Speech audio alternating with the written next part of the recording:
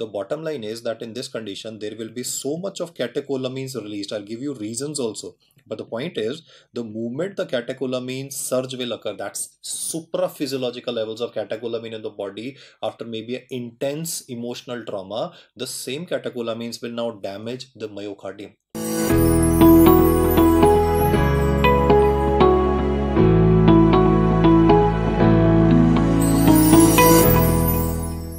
Hi guys, welcome back. The next topic we're studying is Takotsubo Cardiomyopathy, which is also called as broken heart syndrome. This condition actually occurs due to excess of catecholamines. Now, when I say that, the query of most students is that, sir, catecholamines are protective. In physiology, we have studied regarding fight or flight phenomenon.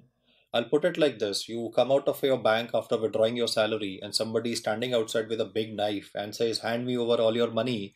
Well, I would be more than happy to hand him all the money and say, sir, please let me go because I don't want to be stabbed by this guy.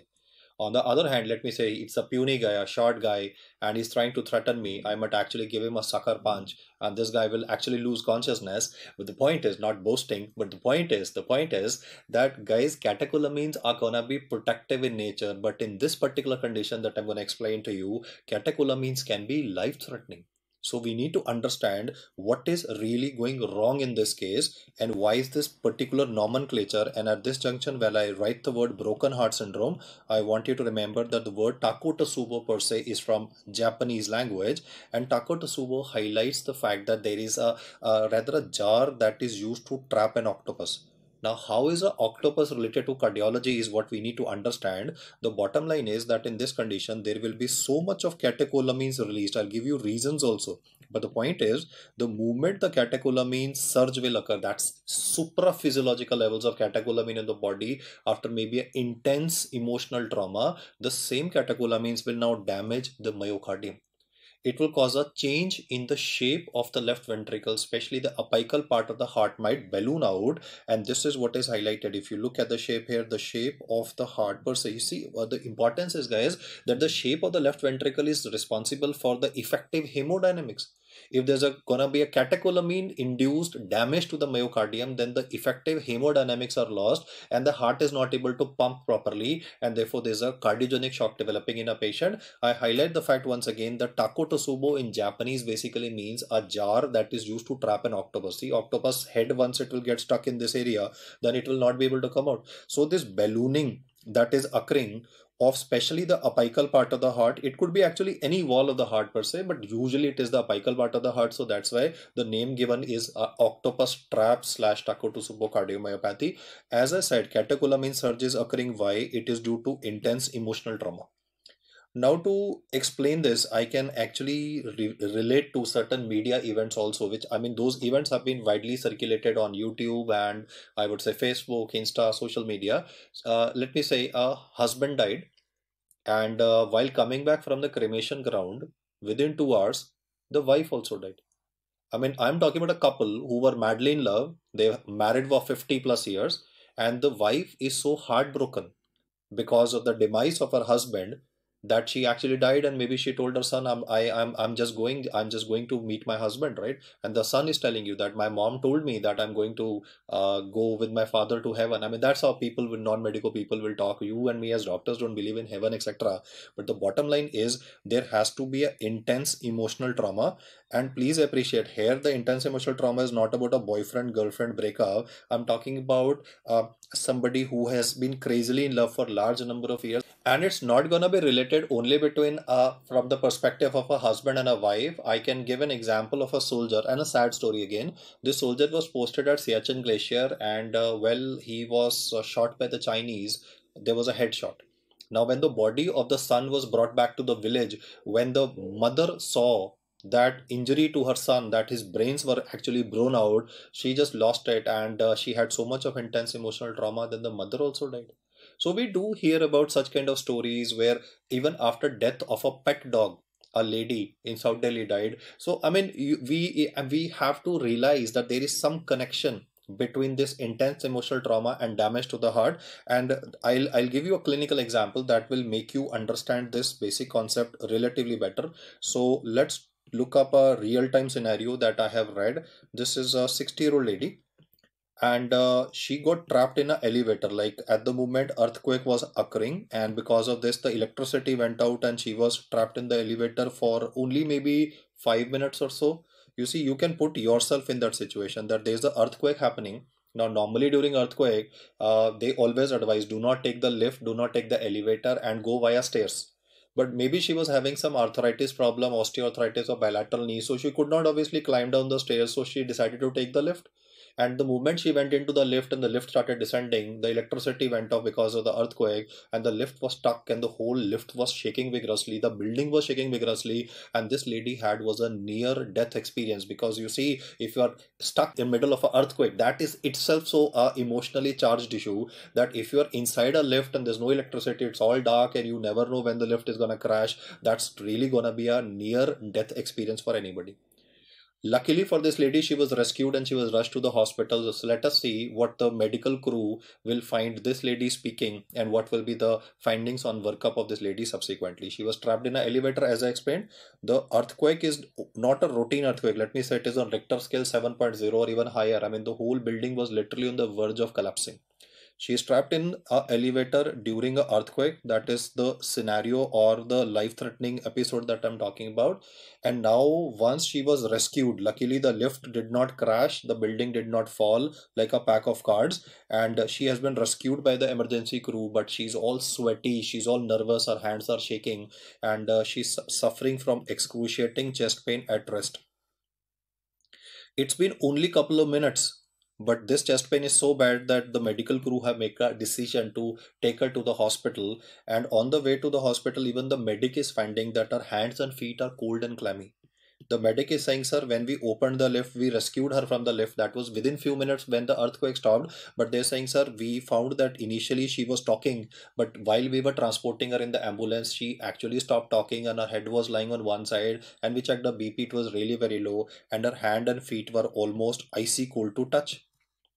So, when I got a call to see this case, the moment I put on a monitor or I evaluated the pulse rate of the patient slash heart rate, I found that the heart was beating very fast, obviously due to catecholamine stimulation.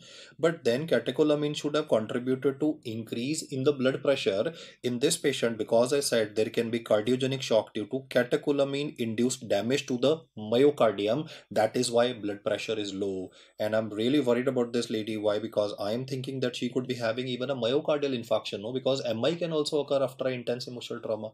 In fact, the first differential diagnosis of the current case that I'm discussing before you is frank myocardial infarction. And when I saw the ECG, it was showing from V1 to 6 a proper ST segment elevation. It was a proper classical, what I have described earlier, the ST elevation with the convexity with the T wave inversion present. So we had this proper classical Pardee sign present, or maybe even he might use the word tombstone pattern. Both imply, I mean, when you look at the word tombstone, no, it looks like patient is gonna go to God. So, unfortunately, I suspect that I'm dealing with a case of anterior wall myocardial infarction. The biomarker report is still pending. I've decided to take this lady up for a percutaneous coronary intervention because that's the treatment for STMI. And while I am planning to take her into the cath lab, the report also came of troponin I, which was double. So I have confirmed the diagnosis of MI. I mean, I've already explained this to you. Chest pain at rest in combination with ECG findings of myocardial infarction, ST elevation, convex doubling of tropi. This all is definitely going to highlight that this patient is suffering from a STEMI. And even this report is not available. Still, I have to take up the patient in the cath lab. Now, when I have transported the patient to the cath lab, we will be taking a excess from the femoral artery of the patient, send up a guide wire retrogradely toward the heart, and then inject the dye to actually see which blood vessel is thrombosed. And in this case, mostly it's going to be left main coronary artery. But when we looked up the coronary angiogram on the monitor, the coronary angiography report of this patient was shockingly normal. Look at the surprising thing that I'm teaching you. I am suspecting that this person is having a ST elevation MI on the basis of clinical findings and ECG findings, and TROP-I report is pending. Maybe come after some time. If person comes early, TROP-I can be normal also. It doesn't matter, no. It will get elevated anyway because there is necrosis in the heart. But bottom line is that coronary angiography in this condition is normal, which is ruling out the diagnosis of ST elevation MI. In fact, it is like throwing the diagnosis out of the window. Now, when the bedside echocardiography of this patient was performed, that is when this surprising finding was found that there was a gross change in the shape of the left ventricle, especially when it comes to the apex. It was bulging out like a jar that is used to trap an octopus. So, therefore, the diagnosis of Takotsubo cardiomyopathy is usually made in the cath lab. And if you do not have a cath lab facility, then lots of times this diagnosis will be missed. This patient might be even erroneously receiving thrombolysis with no relief, because you see, if you do thrombolysis in you and me or in this person, it's gonna not cause any improvement because there is no thrombus in the coronary artery. Rather, it might be counterproductive and it might actually result in death of the patient due to a CNS bleeding. So message number one is Takotsubo cardiomyopathy slash broken heart syndrome, that is the term that our examiners love to use, is a differential diagnosis of ST elevation MI. The diagnosis of this condition, though it is rare, is made in the cath lab. If we do not have a facility of a cath lab, the case is likely to be missed. And whenever you're gonna evaluate the echocardiography of this patient, that's where the gross abnormality or the bulge of the left ventricle would definitely be highlighted. Now, we will focus on what will be the treatment for this condition, and that's again something which the examiner will love to ask you in the exam. You see, because this person is in cardiogenic shock, because the myocardium is not working properly, it's a stunned myocardium. But please appreciate, in this condition, the reason for stunned myocardium, you see, stunned myocardium means sudden decrease in contractility of the heart. In myocardial infarction, the sudden decrease in contractility occurs because blood supply is not there. In this case, blood supply is okay, but it is catecholamine induced damage to the myocardium, which can actually recover over time. So I'm saying another very surprising fact, all cardiomyopathies are going to be having a chronic presentation, but Takotsubo cardiomyopathy can have an acute presentation, and not only an acute presentation, it can even show recovery. You see, when you talk about HOCM, you need to go in for implantable cardioverter defibrillator and alcohol-based septal ablation. Dilated cardiomyopathy, or let me say ischemic cardiomyopathy, you need to go in for a cardiac transplantation because it's a flabby heart. Same is the case with restrictive cardiomyopathy. There's fibrosis in the heart. You need to go for a cardiac transplantation. But in this particular condition, I especially want you to remember that recovery is possible. That's again a highlight of this topic. So I'm going to treat the cardiogenic shock of this patient by deploying various devices. Do not answer dopamine, dobutamine for management of cardiogenic shock of Takotsubo cardiomyopathy, because how will dopamine, dobutamine act? They will increase catecholamines. And remember, what was the villain in this entire discussion? What was causing the manifestations? It was catecholamines. So we are not gonna give dopamine, dobutamine. In fact, it's the first time that I am saying person is having cardiogenic shock, and do not give dopamine, dobutamine to the patient. Rather, we're gonna deploy devices like intra-aortic balloon pump, IABP, that is intra-aortic balloon counterpulsation, that will take over the function of the left ventricle, because left ventricle is anyway malfunctioning. The objective of deploying these devices is to improve the coronary perfusion. The objective is basically to stabilize the heart per se. And along with this, as the patient will recover, then we can also use ACE inhibitors in these patients. Even beta blockers are used in low dosages so as to control the oxygen consumption. So I'm talking about palliative care in this case. And the good news is that in all cardiomyopathies, do you have a chronic presentation, and recovery will not occur pending a transplantation. I mean, if you do a transplantation, obviously he might get his life back, or some years of his life will be relatively better without suffering. But in this case, studies have shown that if you manage this case and are able to diagnose this case in the cath lab, then recovery is definitely possible in broken heart syndrome. The usual presentation of this question would be after intense emotional trauma. Like if you go through questions of the AIMS exam, the formerly AIMS exam, you will notice that he talked about two brothers who are elderly now. Like both of them are 65, 70 years of age, and they had a nasty fight, maybe over a property. And they had such a bad fight that the elder brother, he was so heartbroken that his younger brother had abused him, used abusive words in front of children of the house, that he clutched his chest and he just sat down. And when they took him to the hospital, they thought it is a myocardial infarction, but it was found in the cath lab that it was not a MI. It was actually a Takotsubo cardiomyopathy, which is a differential diagnosis of this condition. The next condition that I'll be explaining to you is called as Brugada syndrome. This condition can actually contribute to development of sudden death when it comes to an individual, even when he's sleeping. Now, suppose a patient came to me and he told me that, sir, my elder brother had died suddenly in the village, so first thought process of mine would be, especially in a village, there could be a snake bite, there could be a case of poisoning, there could be actually maybe a suicide by the patient, which might be actually made to look due to medical legal reasons as a poisoning. So initially I was very skeptical about the history that was being provided, but this guy said, sir, my elder brother was also having history of sudden onset palpitations. He did not use the word palpitations, but he said that he used to get very nervous, and the psychiatrist had called this a panic attack. So he says that my elder brother had actually earlier showed to a psychiatrist he was maybe put on anti-anxiety medication, but these palpitation episodes, dizziness spells continued, and the doctor also did not pay much attention to it, and one day in his sleep he was found dead. Well, guys, what I am teaching you is a condition that you need to have a high index of suspicion. What I am teaching you today is a sodium channel defect by the name of SCN5A. Let's understand where this problem is. This sodium channel defect is actually found in the epicardium of the right ventricle. Continue listening very carefully. The sodium channel defect is in the epicardium of the right ventricle. So therefore, because of this defect, there is a creation of a voltage gradient. Now, what I mean by voltage gradient is like you have seen the battery in the car of yours. So there's a positive terminal, there's a negative terminal. If you short them, there's gonna be sparking. Similarly, here I'm saying there's a voltage gradient created between the endo and the epicardium. In you and me, the myocardium, endocardium, epicardium, they all the cells will be having, I mean, after all, they're cardiac cells, so all the cells will be having the same resting membrane potential. But in this particular case, because of this channel defect, there is a voltage gradient created between the outer part of the heart and the inner part of the heart, and this voltage gradient can be like a positive and negative terminal of a battery, and therefore there can be a short circuit, and that short circuit is going to be arrhythmia. The usual arrhythmia that can occur in these patients will either be TDP, that is torsades de pointes.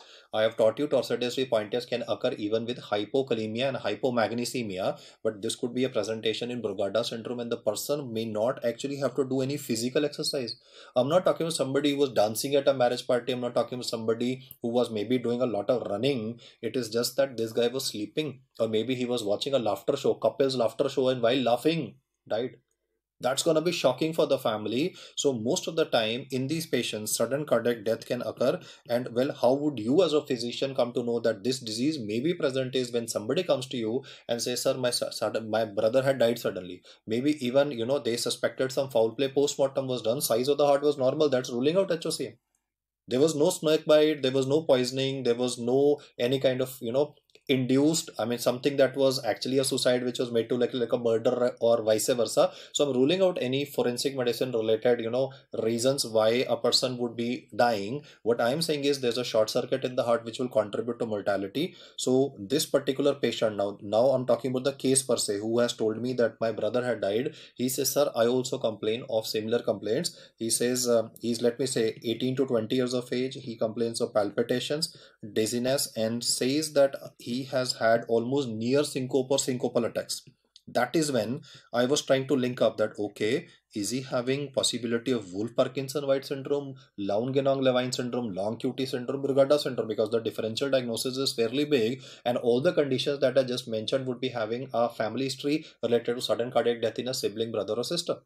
So I said, okay, let's get your ECG done. So every time you are having a patient whom your anxiety medication is not working, like somebody came to you initially and you thought that it is a panic spell / anxiety neurosis, you have started the person on anti-anxiety medication. If he improves, cool.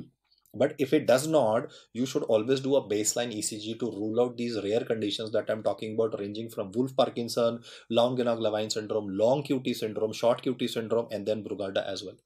Let us now look at how the ECG of these patients will evolve. So one of the very characteristic ST segment elevation that is found in this condition will be having a concomitant T wave inversion as well. In fact, there are subtypes of it. These subtypes will also be having a different configuration. Like if you look at the second one, I've shown a hump with respect to the T wave. So both that I've highlighted before you are definitely a ST segment elevation, but the nomenclature is different. In the first one, he will say cove pattern. Now this is different from what we have discussed in myocardial infarction. This is different from what we have discussed in pericarditis, which I will sketch back again. I want you to remember that I have today taught you two different types of ST elevation. One is called as saddleback. You can see this depression present here, so that is why it's called a saddleback. Second is a cove pattern, and both of them are representing a ST segment elevation. In contrast, if when you look at a ECG of a myocardial infarction patient, you'll definitely notice a convexity with a T wave inversion. When you focus on the aspect of pericarditis per se, there will be a ST elevation with a concavity present. I have highlighted both of them once again, though I'm very sure you have already practiced these aspects. MI versus acute pericarditis. In fact, four causes of ST elevation are right now in this particular part of the slide that I want you to be very comfortable with. If you are able to identify this, and usually the findings of this ST elevation will be encountered in V1 and V2 only. Why mainly in V1, V2 is because that's going to be close to right ventricle. No? I mean, V1 can obviously scan the right ventricle. The defect in these patients is usually found in the epicardium of the right ventricle. So the resting membrane potential or RMP or the electrical circuit that's created, there's a faulty circuit because of the defective sodium influx. So therefore there's a negative versus a positive, it's in a relative sense, there's a negative versus a positive terminal created that creates a short circuit and unfortunately causes expiry of this person. I'm not going to let that happen though. So what is going to be the treatment of a person who's suffering from Brugada syndrome or has been diagnosed with Brugada syndrome? Your answer would be given as implantable cardioverter defibrillator. This is going to sense the heart, analyze the heart, and if it's going to detect any abnormal rhythm, it's going to fire a DC shock, which will result in termination of an arrhythmia. I also want you guys to remember regarding a sodium channel defect, which has been discussed in neurology by the name of SCN4A. See, the numbers are closely matching, guys. SCN5A is for Brugada. SCN4A has been discussed with respect to channelopathies topic. I'm just going to jot down the names here. One of them is called as hypokalemic periodic paralysis. The second one is referred to as hyperkalemic periodic paralysis. So I want you to remember these details as well because that's important. You see, the numbers are gonna definitely matter in this case. It is SCN5A versus SCN4A defect. Let's now summarize the indications of implantable cardioverter defibrillator. When are you gonna use it so that you can save so many lives? Well, implantable cardioverter defibrillator indications can be remembered by a mnemonic by the name of ABC. Let's look at this easy, very easy mnemonic. Alphabet A would stand for structural defect in the left ventricle that can occur after MI. You see, every time there's a structural defect in the heart, they can be definitely a short circuit. LV aneurysm is one of them. The next one is again a new term that is included in the current editions of the textbook, that is ARVD. ARVD is also called as arrhythmogenic right ventricular dysplasia. In fact, this is taught or asked in pathology also. So I'll mention two aspects related to arrhythmogenic right ventricular dysplasia. It is related to dilated cardiomyopathy, but is not exactly a dilated cardiomyopathy. Let me explain why. This condition is mainly characterized by deposition of fat as well as fibrous material. You can imagine fat in the heart wall, that is in the myocardium. So when you read regarding fibrofatty deposition in the right ventricle, in Brugada, I was not talking about any deposition of anything. I was not talking about any fat or fibrosis developing. I just said a channel is defective. But this time what I'm saying is there's going to be fibrous material fat deposition right ventricle, and this is again going to be a problem because you see this is going to contribute or can contribute to misfiring, and well, the short circuit can result in tachyarrhythmias. To identify this condition, again, we will be doing a ECG in a patient. So family history of sudden cardiac death can even be present in this case. Or you might have a guy who will just say, sir, I've been to so many psychiatrists, so many physicians, they are loading me with anti-anxiety medication, but I still feel so uncomfortable. And today morning while I was climbing down the stairs, I started feeling dizzy and I fell down. I became unconscious, sir. There's a big bump on my forehead because I fell down, and no doctor is being able to diagnose me or tell me what is wrong with me, sir. I don't think so that I'm suffering from anxiety because otherwise I'm okay. It's only that sometimes I get these spells. So I thought, okay, let's run a ECG on this guy because he's so insistent. And when I ran the ECG on this guy, I found a very characteristic finding, which is called as epsilon wave, and that is itself a lot of interest to our examiner. T wave in this condition may be inverted, may not be inverted. So I'm saying both are a possibility for T wave, but look at this finding that I've highlighted. This finding is exactly at J point. I've taught you J point, isoelectric point. I've taught you J wave of hypothermia, but this wave that I've highlighted, guys, is called as epsilon wave. This is again important because epsilon wave is going to be very characteristic for arrhythmogenic right ventricular dysplasia, and as a result of this epsilon wave or a abnormal discharge in the heart, right, there's abnormal electrical discharge happening. So in the isoelectric period, that can definitely contribute to misfiring and tachyarrhythmia tendency. T wave inversion, which is using a short form like they write in the case file, TWI means T wave inversion, may or may not be present between V1 to V4, but yes, definitely epsilon wave evidence may be present. And well, this is an important condition. The name itself suggests no arrhythmogenic, so sudden cardiac death can occur. That is why I'm going to put a device that will sense the heart, analyze the arrhythmia, shock it without even the patient coming to know of it. Alphabet B would stand for the channelopathy related to the heart that we studied, Brugada, and C would stand for cardiomyopathy of any etiology. Guys, it can be ischemic cardiomyopathy, it could be hypertrophic, restrictive, dilated cardiomyopathy, any varieties per se. You will ultimately be requiring a implantable cardioverter defibrillator so that you can save the life of these patients, and this has been asked in the exam. We can also have misfiring with respect to implantable cardioverter defibrillator because the leads of this can get fractured. Look at the next aspect that I'm gonna say. Please don't note it down. Just follow my words very carefully. This is just for your understanding sake. This is ICD, and well, this is gonna be the heart, and then we're gonna have some leads. These leads are gonna be touching the heart, they're gonna be sensing the heart. So it's a two-way communication. It's continuously gonna read the signals from the heart. If it finds that it's gonna misfire, it's gonna deliver a DC shock. Now imagine the leads got fractured. Due to stress, the wires that are connecting, you have put in the ICD in the left side of the chest, just below the skin of the chest, infraclavicularly. The wires are going down and touching the heart. The lead might get fractured. Now, because the lead is fractured, what will this computer get an impression? Computer will get an impression as if the heart is not working or it is misfiring. So what will it do? It will start firing DC shock again and again and again. Look at the funny thing that I'm telling you. The computer is firing DC shock into the soft tissues of the heart because the electrode will be anyway be touching somewhere. So the person will perceive electrical shocks in the chest. Look at the surprising thing that I'm telling you. A person with ICD is actually telling you that, sir, I perceive as if there are some electrical shocks going on in my chest. It causes contraction of chest muscles, no? So it causes discomfort also. He says, sir, what is going on? In this particular guy, what investigation will you do was actually the question. Your answer would be because there's a lead malfunction and the leads are radiopaque. So what will we do? We'll do a chest x-ray.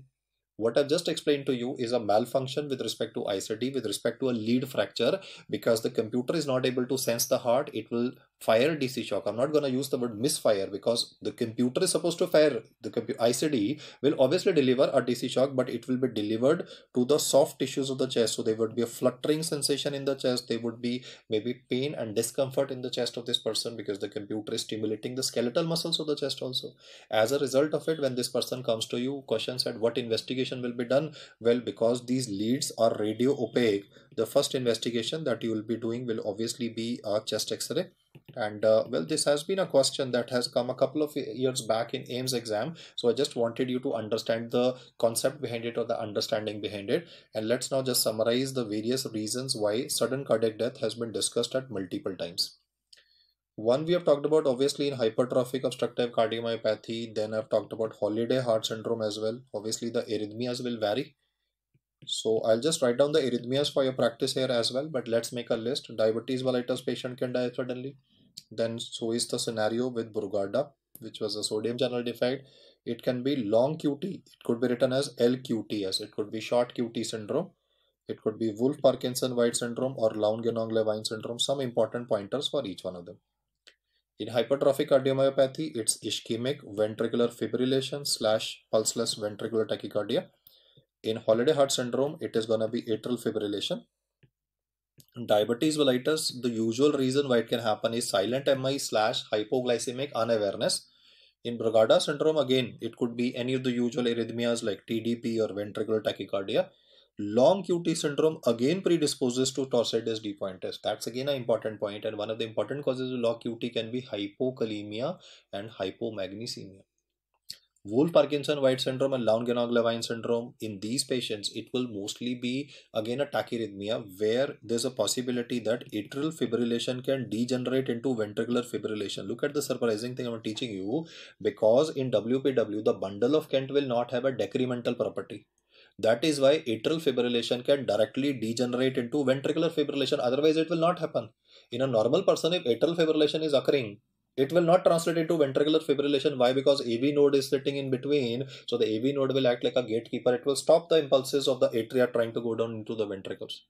But if there's a bypass pathway like bundle of Kent present, in those circumstances, you would rather be having a degeneration of atrial fibrillation into ventricular fibrillation. I mean, this is one scenario where there's a accessory pathway present in the heart. This accessory pathway could be like bundle of Kent, which could result in these manifestations developing in a patient. So I definitely want you to remember causes of SAD, sudden cardiac death. Over and above this, I would just like to remind you regarding the delta wave that we always study in Wolff-Parkinson-White syndrome, or about the peculiar ST elevation in lead V1, V2 that I was talking about, especially the cove pattern or saddleback pattern, which can definitely be asked. And if you just get these facts right, you would be on your way to getting questions right on this particular subtopic. Thank you so much for hearing me out, and keep hammering, keep learning, guys, and you'll come out with flying colors.